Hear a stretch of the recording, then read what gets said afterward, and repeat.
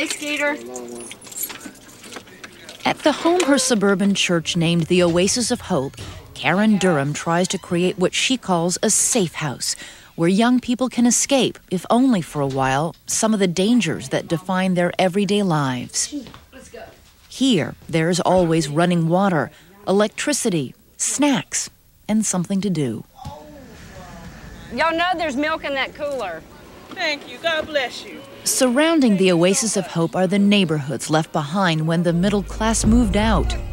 This neighborhood contributes to Memphis's standing this year as the city with the second highest homicide rate after Detroit. Almost everyone here knows someone who was killed. Makeshift memorials mark the spots.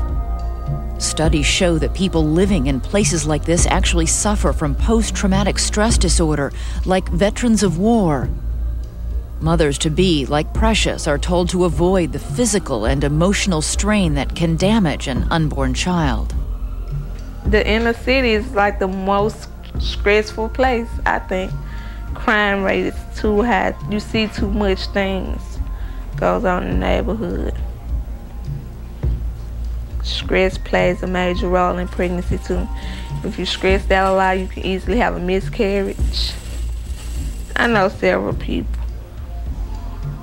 who have lost their child due to a miscarriage.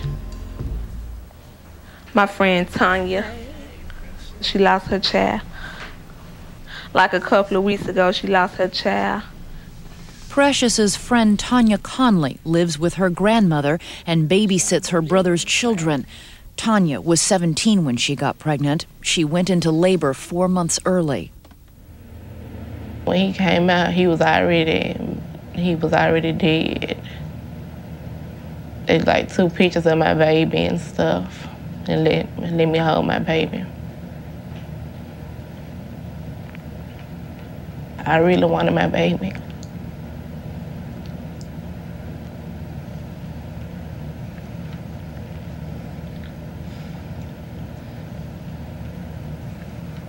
Words can't explain, I guess. That's something you live with forever. You have the loss of your unborn child.